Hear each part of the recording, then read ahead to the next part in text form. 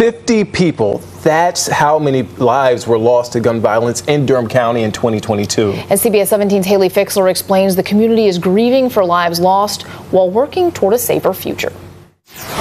With 50 bullet holes in your body. Each name read out loud. Frankie Delano Washington.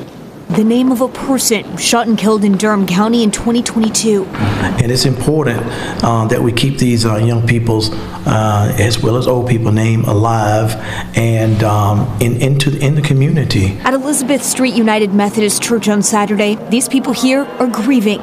They're grieving those lost to gun violence for the 31st year in a row. While we tackle the issues of violence in our city. So far in 2023, 33 people have been shot and killed all across the county. We have to realize that this is not letting up, and that unless we get actively involved. Advocates and local families are working for a better future, a future they hope will mean the end of this grim tradition. While there's no one solution, there are ways they say parents and kids can make a difference by changing the content they consume on TV and on social media. We have to realize that this is not letting up, and that unless we get actively involved. In Durham, Haley Fixler, CBS 17 News.